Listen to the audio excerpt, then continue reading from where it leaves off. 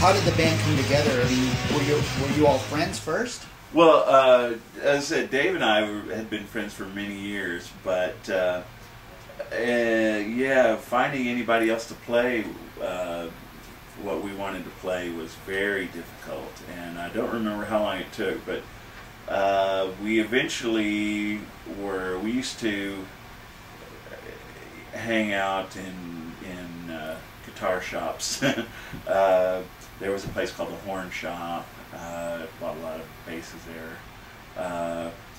But anyway, one day we were in Clausen's Music, and they had a bulletin board there that you could put, ads for players. And there was an ad, basically punk band seeks bass player. So we're like, well that's interesting. I wonder if they need a guitar player. So we called them up. And it was these two guys that were living in Kingsville at the time. Bob Wolf, who was played synthesizer, and Rich Smith, who was drummer. And they kind of had a little duo thing going, but they wanted to expand. They were they kind of reminded me of early Devo, that sort of thing. But anyway, so they wanted to get it more into a band situation, and so it fit perfectly. We hooked up over at Bob's parents' house. He was a couple years younger than Dave and I, and Rich was maybe another year younger than Bob. But and I'm pretty sure, I know for sure that Rich was still in high school.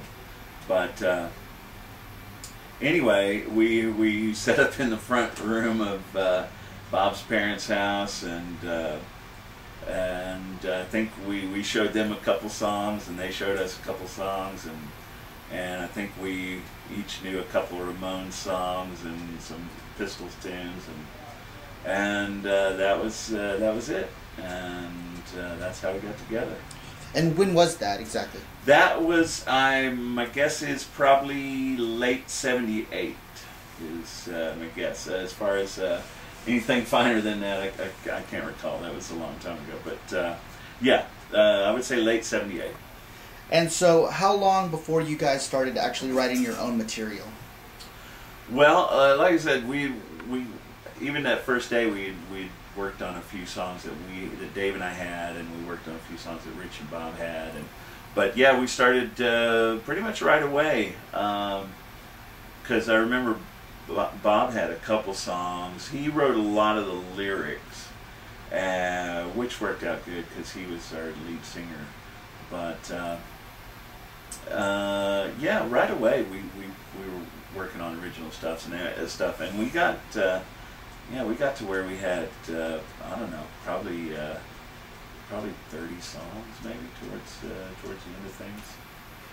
Well, so when did you guys actually first book a gig in Corpus?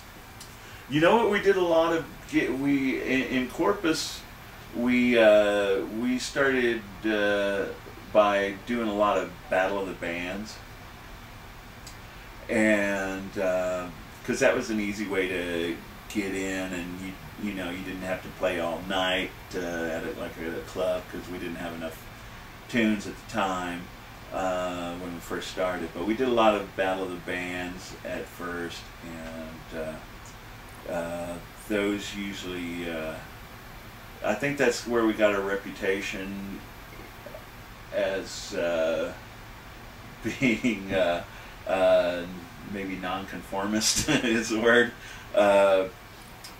Because especially at these Battle of the Bands things, you're going to have these guys that are that are really good players, and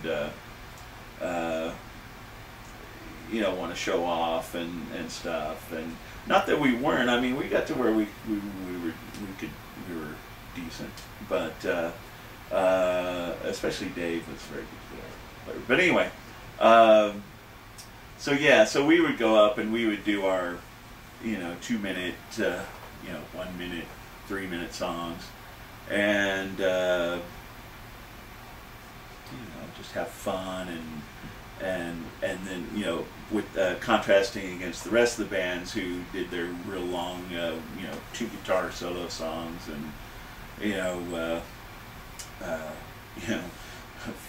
special effects and things going off and real long hair and stuff, and so it was a real obvious contrast, and I don't know what the problem was, but we quickly developed a reputation of not fitting in, I guess is the word.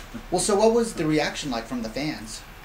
It was 99% negative. One of the first songs we wrote was called, originally we were called Stiff, or the Stiffs, and one of our first songs was called the Stiff Song. And it was just kind of a autobiographical song, I guess, just about the band, and I guess. We had another one called Antisocial, which was a great song. I didn't have anything to do with the writing, so I can say that. I think that one was all Bob. Let's see.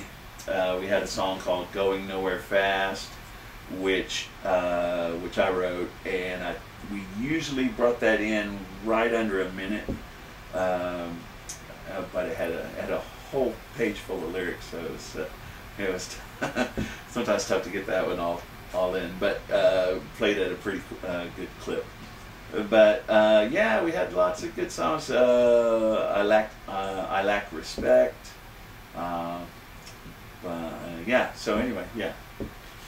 And so, did you record any of these songs? Yeah, we had connections to a studio in Kingsville.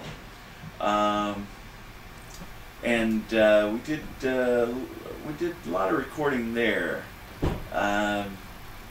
There's actually video footage shot in there well, film footage that I can recall viewing, but I haven't seen it in a long time. But yeah, we did a lot of recording at this studio in Kingsville. I believe we did some in Corpus. There was we ended up rehearsing at a guy's place. He was a sound rental place. It's called CJ Sound, and Jerry Colmero ran that. And he, in fact, saw us at a gig in Moravian Hall, and he was one of the few people who would say nice things afterwards. But anyway, after Jerry saw us, he offered us a space in his shop.